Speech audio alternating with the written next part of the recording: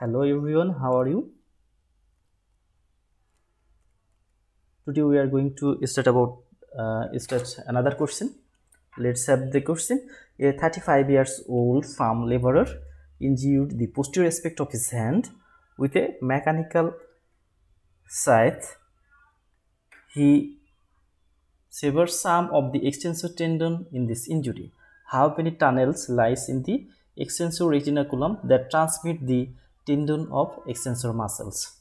So here we can see a old farmer injured in the posterior aspect of his hand. So posterior aspect, that means extensor aspect of the hand. So in this case the tendon of extensor muscles will be injured, but here the question is how many tunnels in extensor retinaculum. So here we have to finally look here how many tunnel present in the extensor retinaculum of the hand or in the wrist. So here we can see the options are 1, 3, 4, 5, 6. So we have to find out how many tunnel present in the extensor aspect of the hand. So here we can see the extensor aspect of the forearm or hand. Here we can see the tendons. These are the tendons, the two tendons, another two, 1, 4 tendons, 1 the tendons. Here the tendons they are separated from each other with some of the fascial structure, and each of this area is called one of the compartment. Here we can see there is compartment number 1, that is 2, 3, 4, 5, 6. So it is clear that in the extensor retinaculum there are 6 compartments, and in these 6 compartments different muscle group passes. So here you can see the radius and ulna. Ulna lies in the inner part or medial part, and radius lies in the lateral part, and the compartment starts from the lateral part and it extends up to the medial part. So in another picture here we can see the whitish structure. This is the extensor retinaculum, and below the extensor retinaculum there are different group of muscle passing through. Here we can see the color, such as this color compartment 1, this another color 2, 3, 4, 5, 6. So here they shows the compartment by the color.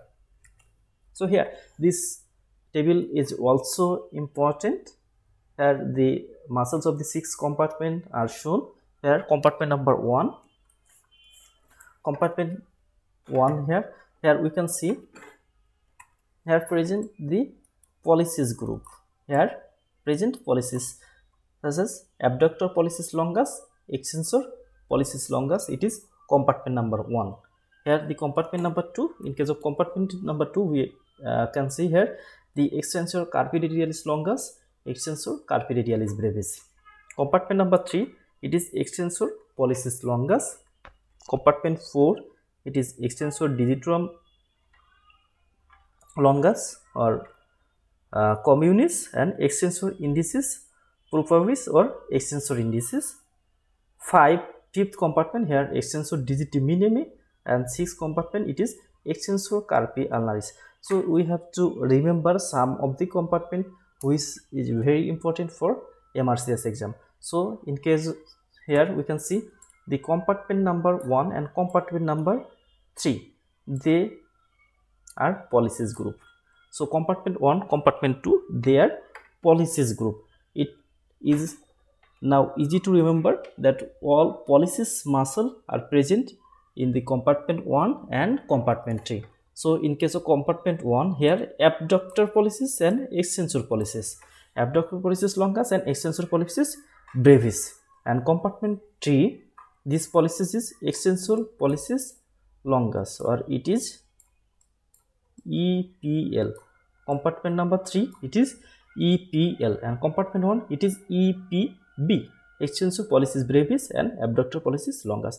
And compartment number 2, it is dedicated to radialis group.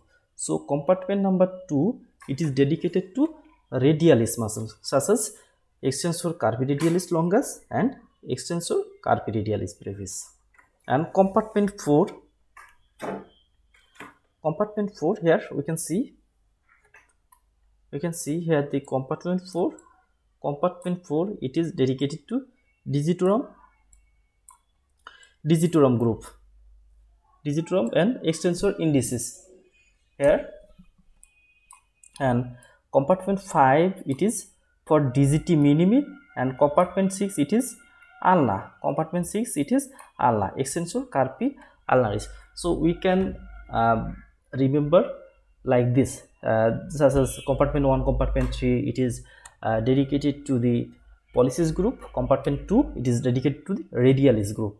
Compartment 5 and 6, they are most medial group, and compartment 5 and 6 is the most medial, that means ulnar group, and compartment 5, it is the digiti minimi group, and compartment 4, that is here. This is another important to remember, that compartment 4 means 4 tendon divided into 4 finger. So we can remember by this the compartment 4, that means extensor digitorum communis, it divided into 4 group. So here by these tricks we can easily remember the compartment of the extensor retinaculum, and also the muscle which lies in the different compartment. So here we can see another picture here showing the groups. So finally our answer, this is now ready, that total 6 tunnel present in the extensor retinaculum. Thank you.